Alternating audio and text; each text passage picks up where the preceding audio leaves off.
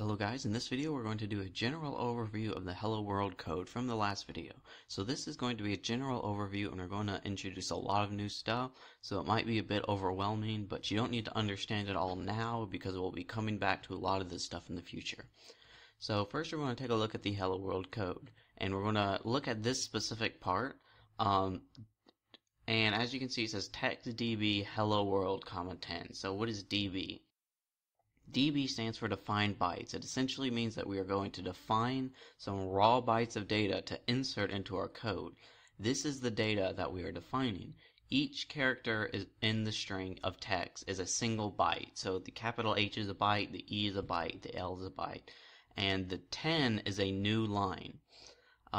You can't type a new line character, so I used 10 because the 10 is the value of the new line character, which sometimes I denote the new line character as \n.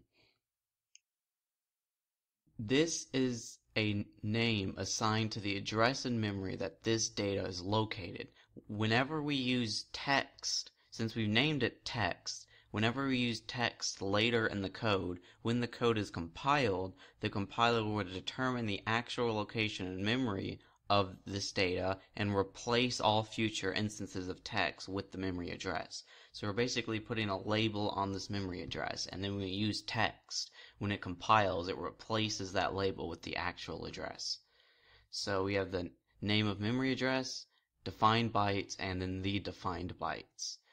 So now we're going to look at registers. Registers are part of the processor that temporarily hold memory. In the x86-64 architecture, registers hold 64 bits. This means our registers can have values between 0 and, what is this, a million, billion, trillion, quadrillion, 18 quintillion, then -9 to 9 quintillion if it's signed.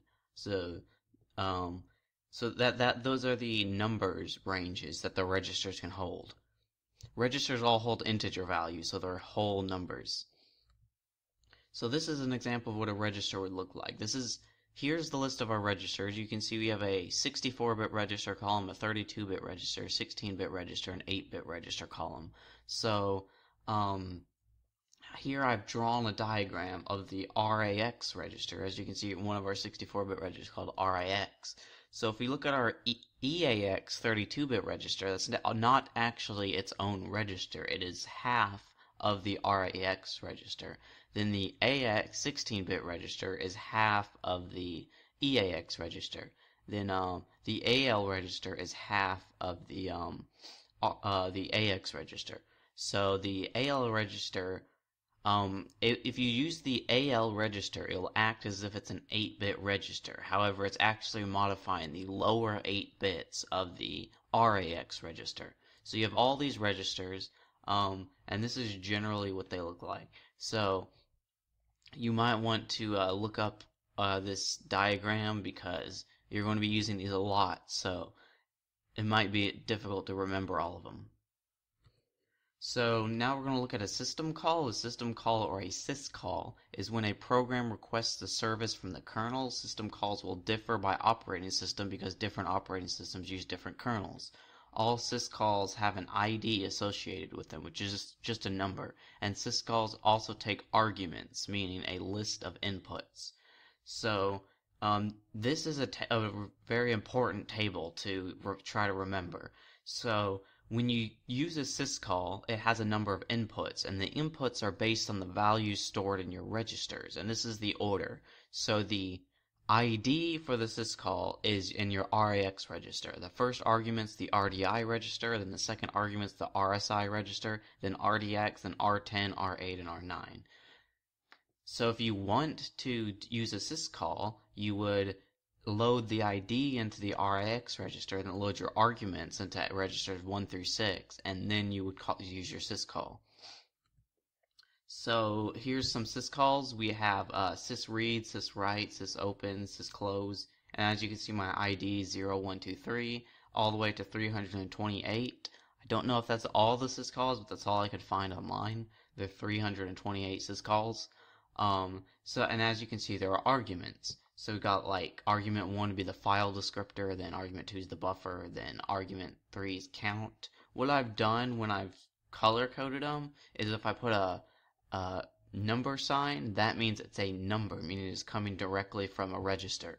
If I made it green and put a dollar sign, that means it's coming from a register, but it's not the actual value coming from the register. It's the memory address to the data that you put in the register. So we'll see that in a little while. So here's syswrite. This is what we use to write hello world to the screen. So the first argument is our file descriptor, the second argument is the buffer, and the third argument is the count.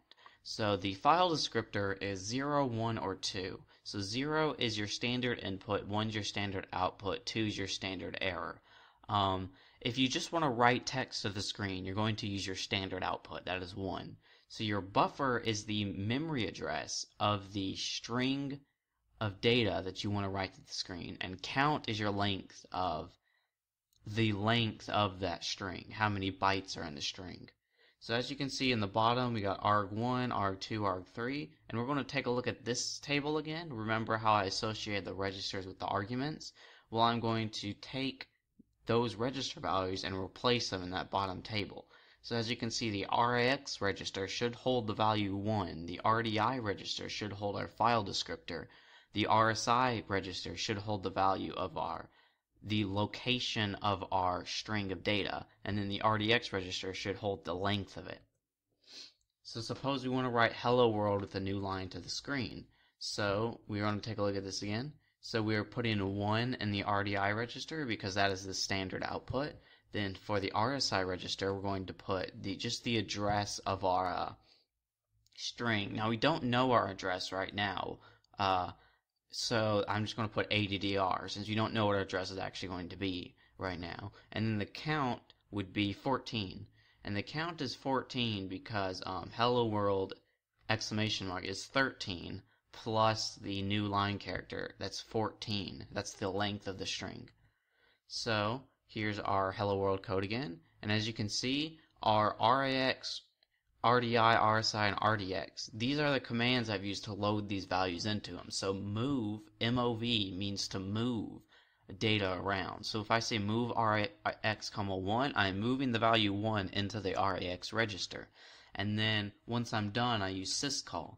So I'm essentially using a syscall with these arguments. So as you can see in RSI, I moved comma text because, as I said, text is a label that's when you compile will get replaced with the memory address of the data you labeled. So we labeled the memory address for hello world as text, and so when I load text into RSI, when it gets compiled, it will load the actual memory address of the hello world string into RSI. And so as you can see, I put an arrow there, how text is, move RSI, text is coming from up there. Now there's also sysexit. Sysexit's what you use to exit your code. It tells the system that you're done running your code. So sysexit has an ID of 60, and then it has an error code value as the first argument. So the error code can be anything you want, but if it's 0, that means there was no error. If it's anything else, that is your error code.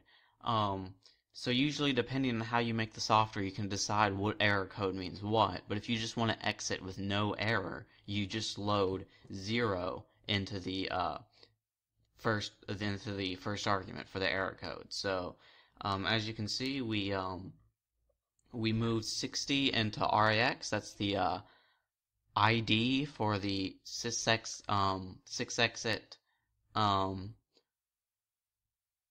the ID for the sysexit syscall. That's a tongue twister. Then I moved into RDI 0 because there is no error code. And so we're going to take a quick overview. So here we define bytes hello world and labels the memory address as text. Here we do syswrite and we pass in the arguments 1 meaning standard output, text meaning the the memory address of the text you want to write to the screen, 14 the length of that text, and then sysexit 0 meaning we're going to exit our code with an error code of 0. So we're also going to take a quick look at sections. There are 3 sections in x86-64 assembly. There's the .data section, you can see that. The .text section, you can also see that. And the .bss section. You can't see the .bss section here. You'll see it in later tutorials. But right now we just have .data and .text. The data section is where all the data is defined before compilation. So we defined these bytes, hello world, so you put that in the data section. .bsx is where you allocate memory for future use. So you basically, it's the same as the .data, but all the data you define is just a bunch of zeros. So you're opening up a space of memory which you could use in the future. We'll be seeing that later. Definitely once we get to reading user input, we'll be using the .bss section. So then there's also the .text section. That's just where your code goes. So .data is where you define some memory you can use. .bss is where you reserve memory to use, and .text is where you actually put your code. And then there's also labels. A label is used to label a part of code. Upon compilation, the compiler will calculate the location in which the label will sit in memory. Anytime the name of the label is used afterwards, the name is replaced by the location in memory by the compiler. So if you look up where we had text defined byte hello world, it's basically the same thing, except we can insert these labels at positions in our code. We'll be seeing why that's useful in the future. And there's also the start label. This is essential for every program. When your program is compiled and later executed, your operating system will first try to execute the start label, the _start.